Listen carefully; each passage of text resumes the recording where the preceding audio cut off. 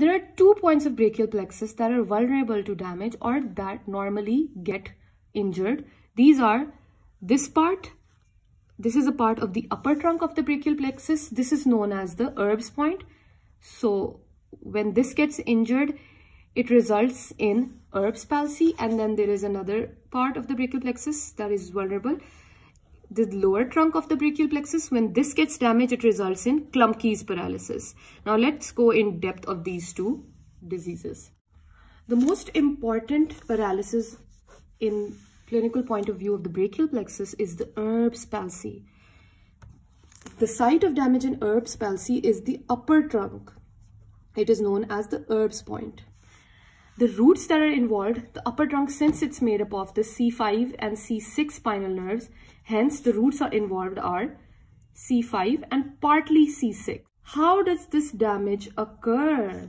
Well, whenever there is undue separation or hyperextension of your neck that results in head and shoulder to be separated from one another, that's when the upper trunk of brachial plexus is damaged. So this usually occurs during birth of the baby, and it occurs when a person falls in a motorcycle accident on his shoulder.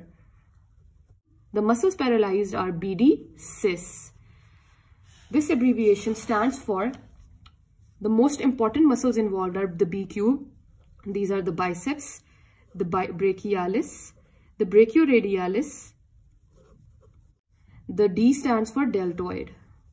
And partly involved are CIS muscles. The CIS muscles are supraspinatus, infraspinatus, and the supinator. So what are the functions of each of these muscles? Biceps causes flexion of the forearm. Brachialis, brachioradialis basically cause supination of the forearm. The deltoid, the supra, and infraspinatus are responsible for the abduction. And this too is causing supination. So overall, when these are damaged, what happens? What is the deformity? Obviously, the arm, what will happen to the arm? It will be adducted, as the abductors of the arm are paralyzed. So it will be adducted. So arms will hang by the side and adducted, medially rotated, and the forearm, since biceps is responsible for its flexion and it is paralyzed, it will lie extended. And since all supinators are not working, it will be pronated. And this characteristic appearance of the person will be known as the policeman's or waiter's tip. This is the classic deformity in Erb's paralysis. And finally, what will be the disability? Obviously, these movements will not be performed. So the person won't be able to abduct, flex forearm, pronate forearm, or laterally rotate his arm. And biceps and supinator jerk will be lost, and cutaneous sensation over the deltoid will be lost.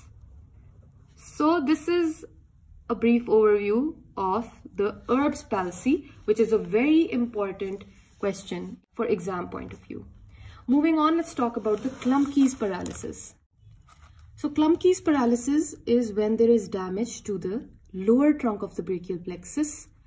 And the cause of this damage is when there is undue abduction. So there is excessive abduction of your shoulder, which results in the head and shoulder to come very close to each other, resulting in lower trunk damage. So this happens when a person is falling from a height and holds on to a bar all of a sudden. It can also happen in birth and fall from a height. So the muscles involved in this case, since it's lower trunk, so the ulnar nerve is being formed, very important nerve. When ulnar nerve is damaged, the intrinsic muscles of the hands undergo paralysis. The flexors of the fingers undergo paralysis. Long flexors of the fingers undergo paralysis. This results in the deformity called the claw hand. Super important.